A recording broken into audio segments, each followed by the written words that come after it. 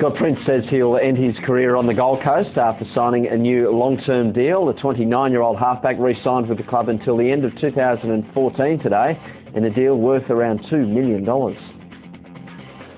Scott Prince admits the lifestyle factor was a major reason why he and his family came to the Gold Coast, and it's why he'll become a Titan for life after re-signing for another 5 years. I'm very happy to sign here. The prospect of retiring on the Gold Coast is certainly exciting. I know the family love living here, but first and foremost, I'm pretty happy with the coaching staff and the players that we've got at the club, and love playing alongside them.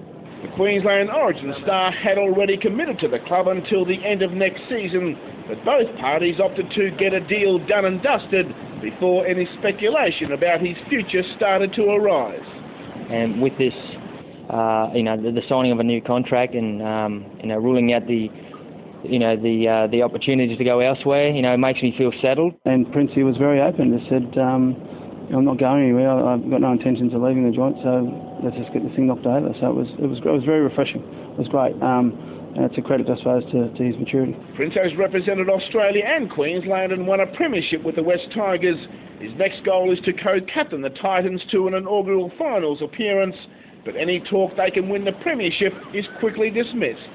It's scary to talk about it at the moment. There's 16 teams in the competition, and every one of them can win it. So, we'll just mix it with them. And Prince also believes the Titans' wins over the Storm and the Bulldogs while he was out injured has finally buried the theory they can't win without him. I think that's a pretty, stupid statement. The team can't win without me. I believe in the guys, and I think over the last 3 to 4 weeks that the guys believe in themselves now. So I just got to come in and pull my weight to keep my position. Up the road in Brisbane, there were fears the Broncos would have to take on the Panthers without Justin Hodges after he walked off training early with what appeared to be a quad strain. No, I'm all right, mate. Just having a bit of a deload week. Just trying to look after the legs and the arms. So, just having a bit of a weight session now. After a disrupted start to the season for personal reasons, injury and suspension, Hodges believes he's starting to find some form and he wants his Australian jersey back. Yeah, I'm getting there slowly. Just trying to get some more game time. It's only my third game this year. I haven't really had any trial matches to go off, so it's just one of those things that's going to take a little bit of time. But I'm hoping over the next few weeks I should be fine. Sean Lawson, Fox Sports News. Fox Sports News on Channel 513. It's on all the time.